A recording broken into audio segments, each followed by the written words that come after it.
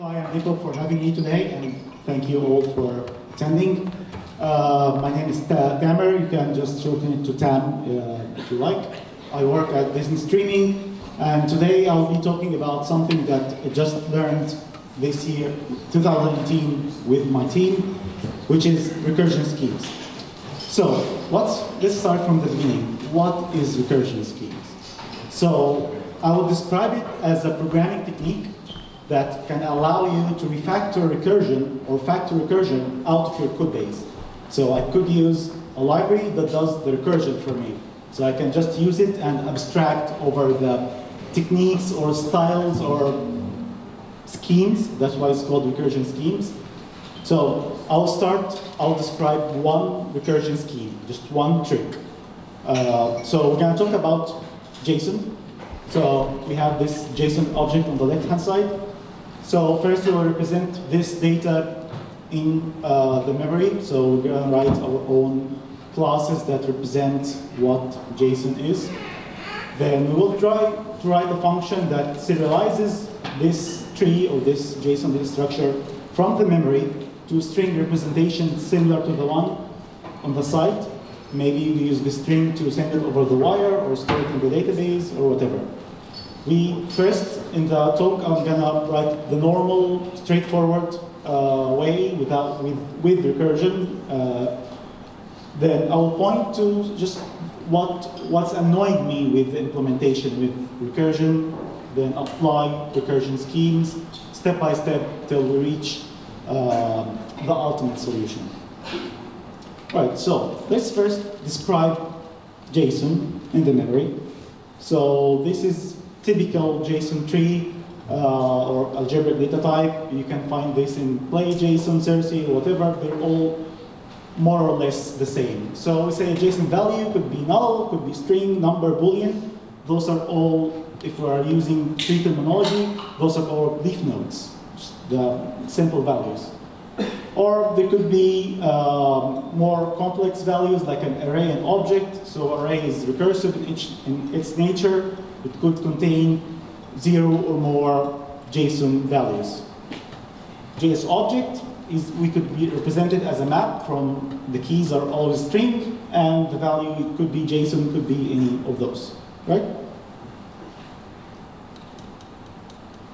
So this is how we represent the JSON on the side, now written as code.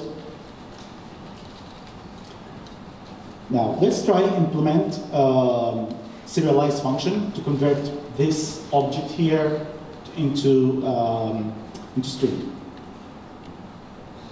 So we have on the side the same JSON, but in graphical representation. So I'm going to show how recursion works graphically. So let's first write our serialize function. So we have the input JSON. The output depends on the type. So if it's null, for example, serializing it's straightforward, just present the string null. In any of the leaf nodes, also the implementation is straightforward. String, you put double quotes, boolean, put true or false, or whatever. Now, the other complex nodes, like array and object. So an array is a list of other JSONs. So first we have to serialize every single element in the list. Then you compose those strings together into one string. So we do it like that. First map on every element in the array. Call serialize. So here's recursion. Then after we finish, just compose them and make it like a proper array.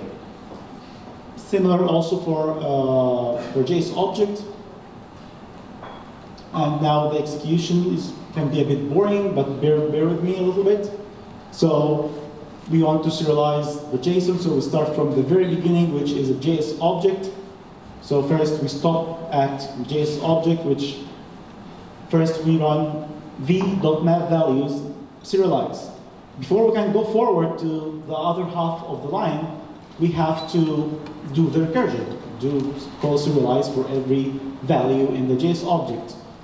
So we find ourselves calling serialize one more time, but this time the JSON is JS array in this example. The same, sorry if it's boring for you, again, left-hand side, we have to first do the recursion. So we'll keep going until we finally hit a leaf node where there's no recursion anymore and we can just return a value. Do the same. Now, here at this point, do I have a laser pointer here? Is it showing? Can't see. Anyway, I'll just use my hands. So at this point, we have already finished. We are just here in this dot here. We did the left-hand side. We have now a list of 3 strings. We are now composing them into one string. Right.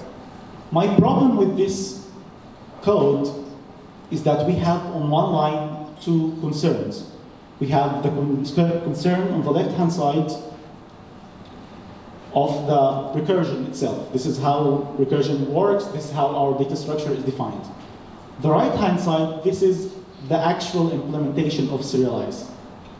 So let's say if we want to define another function, let's say serialize to binary or whatever, we'll find ourselves having something that's very similar to this. The left-hand side is not going to change. We have to iterate, or we have to just traverse the data structure, but the right-hand side might change. So we are now violating lots of, couple of programming standards. So here we have lots of 2 concerns on one programming line. We have also a loss of duplicated code. So every time we'll have to duplicate this side. What I really aim to do here, and using recursion schemes, is to reach something like that. Just get rid of the recursion. It should be implemented somehow behind the scenes. We'll see. So this is not working yet. So we'll see how to make this work. At the end of the slides, we'll make this example just about serialize and no recursion in this code. So, Recursion Schemes was first published in a paper with this funny name. The paper is a bit more mathematical, but I'm not going to go through mathematics. I'm going to just show just plain Scala code. So let's apply the paper. Let's apply recursion schemes on our code base step by step. So this is the same JSON data structure. I only took some things away, just removed like final case, just to make some more space in the slides, but more or less it's the exact same data structure. All right, so let's start the transformation step by step. So, number 1, locate where is the recursion in your data structure, where you recursively refer to JSON. So here we have JS array and JS object. They recursively use the JSON. They are defined in a recursive manner. So first step, remove the reference to JSON and put instead a type parameter. Let's say it's not just JSON, it's a JSON of something. And this something in JS array also could be anything, type parameter A. And in case of nodes, like leaf nodes, like null and string, those they didn't have reference to JSON from the beginning, right? So we can safely say they are JSON of nothing. Okay? So let's see how we're gonna. So we can still write the exact same JSON object from the previous slide, exactly as it is. But can anybody guess what would be the type signature? What's the type of val OB1 here? Sorry? JS object any. JS object any. Any other suggestions? All right. So let's see. Actually, the type you probably is going to be very tricky to write it yourself. So it's a JS object because here we created JS object. But you can't just say JS object, you have to say JS object of something. If we write JS of any, this would compile. but there is more specific type that the compiler knows about. So if you use the type inference, you're going to get more strict type. So it's a JS object, and inside it, there is JS string and more JS array and stuff. So it's JS object of JSON. But then JSON of what? JSON. Of JSON. Yeah, you get the point. So luckily, at the end of the tree, we have JS string, which is a JSON of nothing, so we can just stop here, not go infinite. Now, this is a bit dirty. Luckily, we were lucky here. We could just count how many levels in the tree and just write it ourselves. But this is not usually the case. Sometimes, let's say you're loading this JSON from the database, so you don't know what's the depth of the tree. So this you can count the depth of the tree here. 1, 2, 3, 4, 5, 6 levels, okay? You can't do that with an object that's loaded from the database. That's not known at the compile time. We will see in a few slides how to get around that, but for now, just enjoy that the type signature actually tells you what's the depth of the tree. All right, so we have now just added this weird type parameter that made us know about the depth of the tree. But it also had another side effect, a more powerful one. So remember here, JSON is A, it could be anything. So you could have JS array of JSON, or you could have JS array of string, for example. Maybe it doesn't make sense, like JS array, then it's a list of something that's not JSON. Why on earth I would want to do that? Actually, it makes our data structure, just having it JS object of string, this represents a partially serialized JSON. So let's imagine, remember in the animation before we were doing recursion. So let's imagine we are the last step of our recursion. We have already serialized the bottom of the tree. So we still have the top, which is the JS object, and we have the values, which are strings, 2 strings. We could represent this state, this snapshot of time during recursion inside the same data structure. We could say, oh, it's a JS object of string. So this means it's a 1, like the depth of the tree is just 1. The keys are string, the same, but the values are not JSON anymore. They are serialized JSON.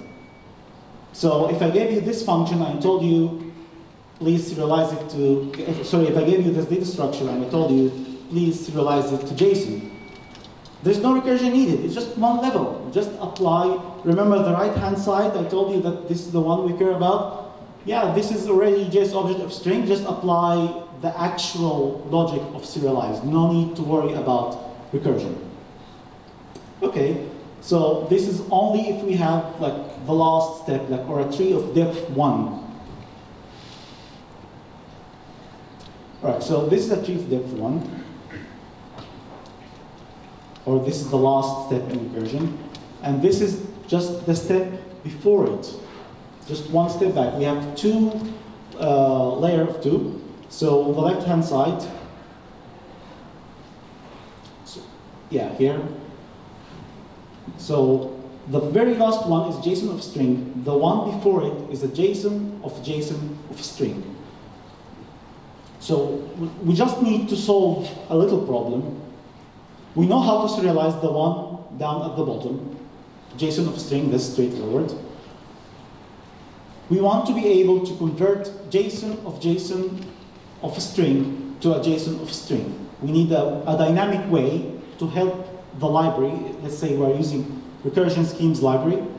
We want to provide a mechanical way of converting JSON of string to JSON of string.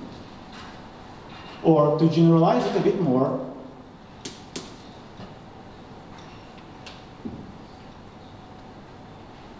we want to be able to convert JSON of A to JSON of B. If we could first get this in place, we can say, oh, now the A is JSON of string and the B is string, so it's just straightforward to do it. So let's first focus on that. We want a way to convert JSON of A to JSON of B. So, if we have used Scala, I'm sure most of you have done, using options or using sequences, I'm sure you have used the function map before. So you have my option.map and you pass a function. So let's say the option was option of int, and you run something that was like toString or something. So it becomes an option of string. So this is the same pattern. We have a container of A convert to container of B. So we want to define the map function. Instead of going to trade JSON and write, def map or something, we're going to do it in a different way.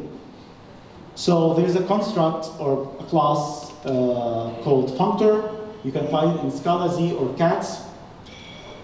So just to overly simplify what functor is, it's basically we took the map function out of the list or the option. We define it in its own.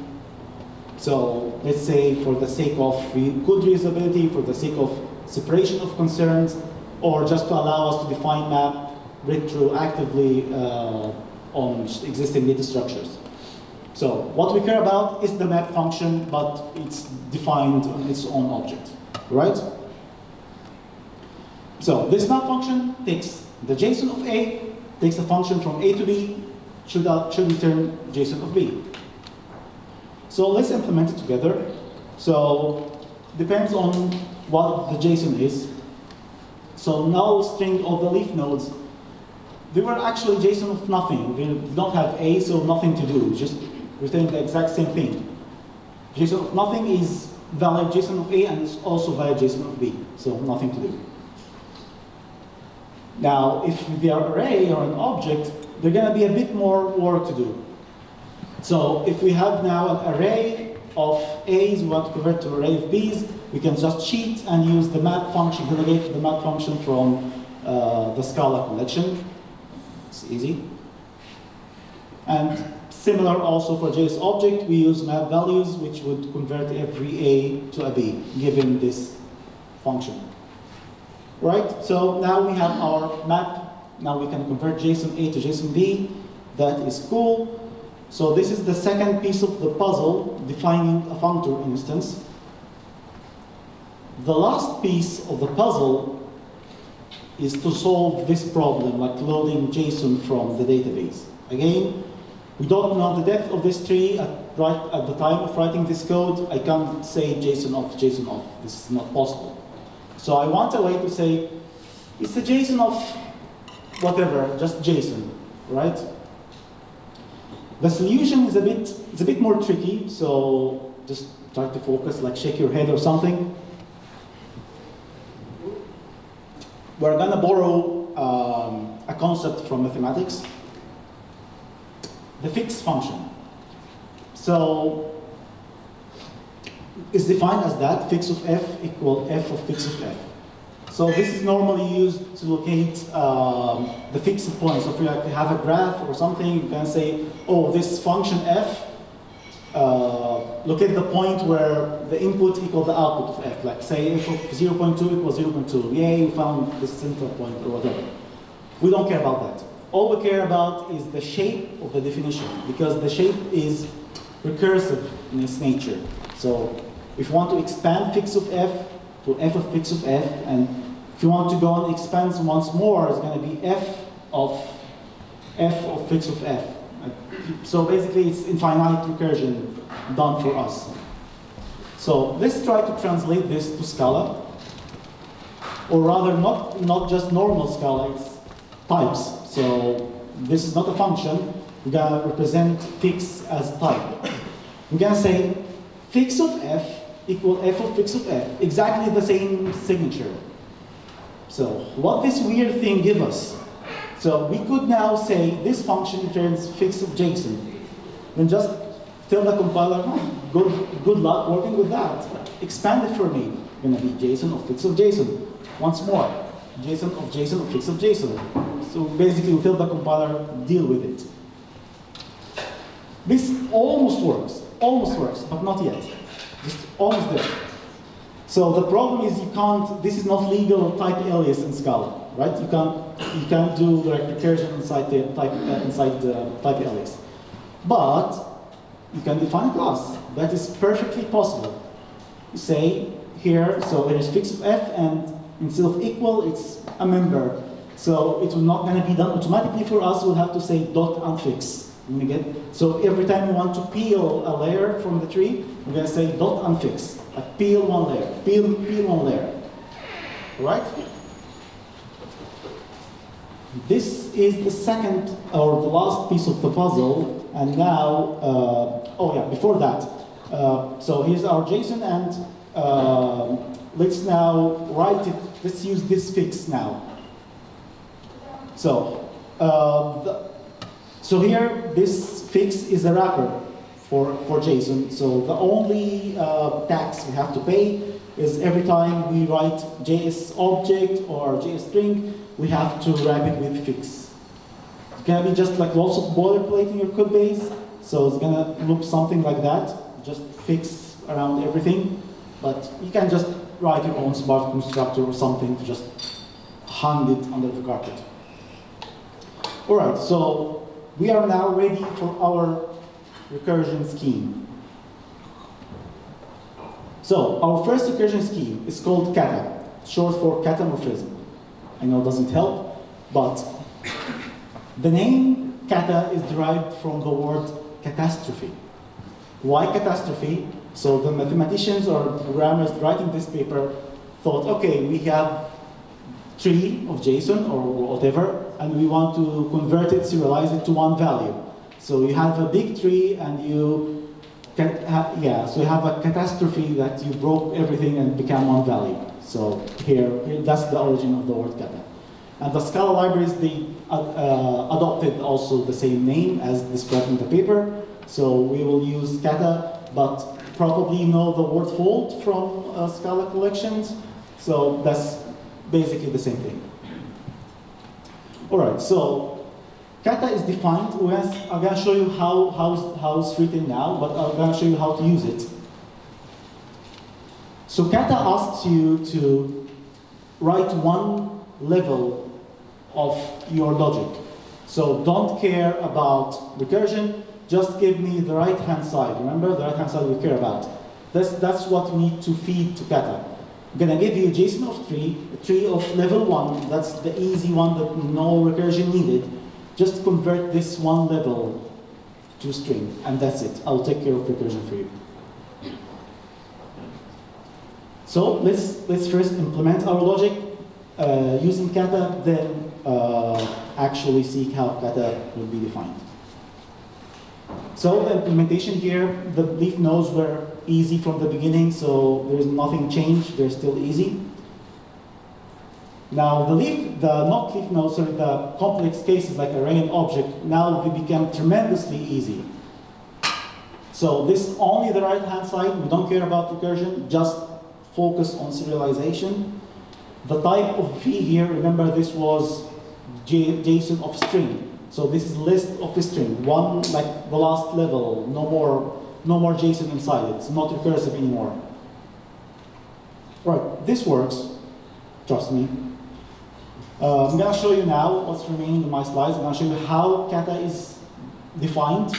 Then we're going to do the same animation we did before on the serialization, but using all pieces of the puzzle, everything on one slide, and hopefully this would make it a bit clear. So, I've defined here kata in a simple way for readability's sake, but if you are using a library, I'm going to show you a couple of libraries. They are not written like that anyway. Just they are focused on code reuse, and I don't care about code reuse here. I just want it to be clear. So, kata is defined. So basically, kata does the recursion for you.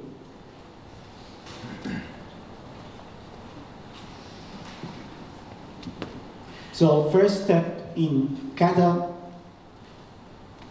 is to expand the tree, do the recursion. Just by the help of functor, see if it's JS object, then propagate the call to kata into every element in the tree. If it's not showing well here, I will show you in animation. But for now, just get the gist of it. So first step, we expand the tree till we get like a partially serialized JSON. Then the next step would be calling f, which is this piece of logic, to just finalize it. Call the last step, convert this tree of partially serialized JSON into actual JSON1 string. So let's see everything in one slide. So here's our whole piece of the puzzle. This is the serialized logic. I remove all the cases that we don't care about, so we have only string, array, and object. Here, this is the map definition. I also remove the case we don't care about. And finally, here is the definition of kata. Okay, so that's all what we need to use recursion schemes. On the right-hand side, here's our JSON. It's now wrapped in fix, so it's like fix of everything is just wrapped inside fix. Now, let's start executing step by step.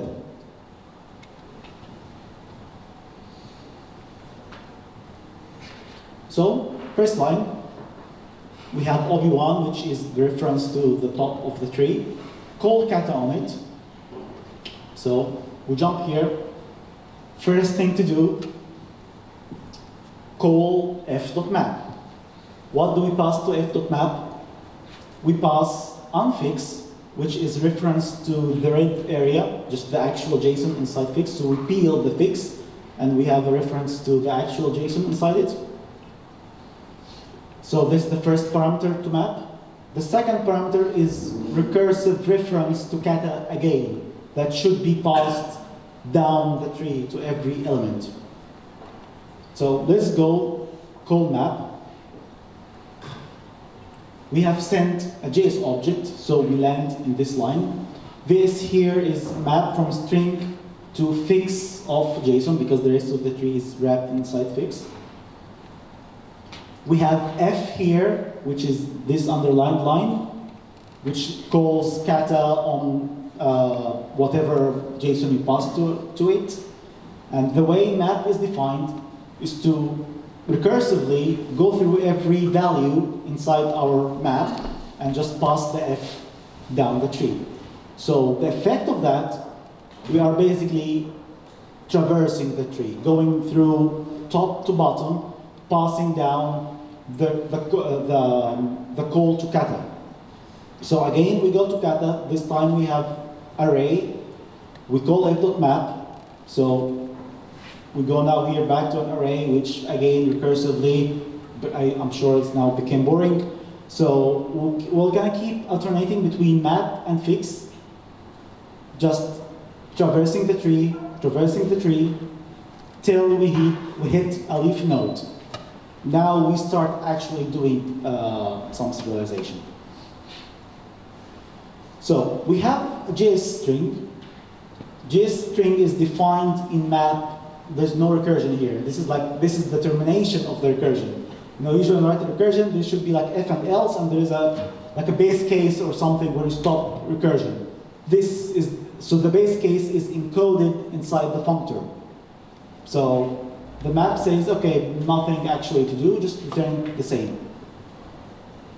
So we finally now started to jump to the second line and the last line of kata. We have a partially serialized JSON, which is string. It's simple actually, so we're sure there's no node under it. We go now call f, which is the actual logic of serialization.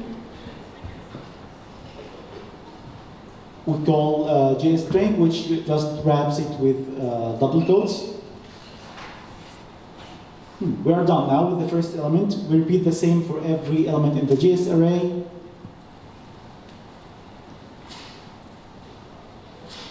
Alright, so we are now just here, this area. We have already done the map on all the elements inside the array.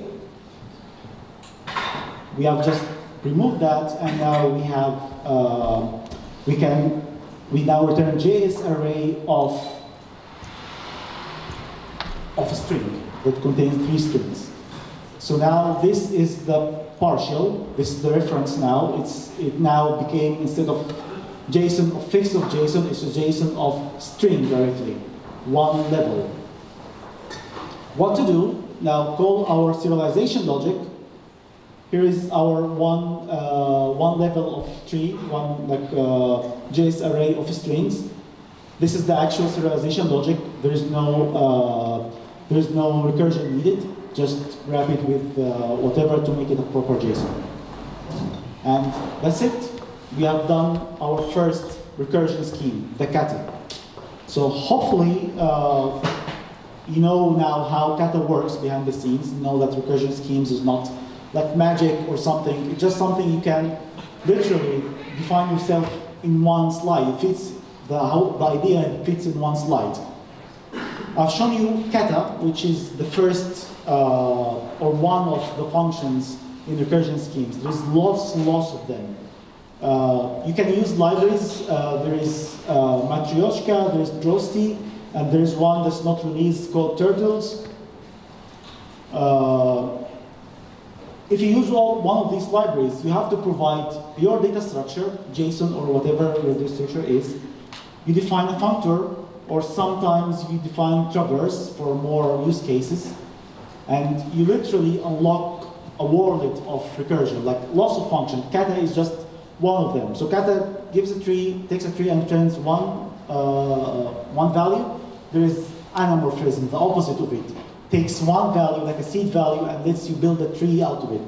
And there is something to like convert a tree of JSON to a tree of YAML or whatever. All of this is already implemented for you. All you need to just implement functor or traverse and just use all of these. They are out there for you. More resources, so the code for the slides is on my GitHub. I called it recursion list. That's cool. There's also those Scala talks and one blog post. I think I used these to actually learn about recursion schemes. So, question time.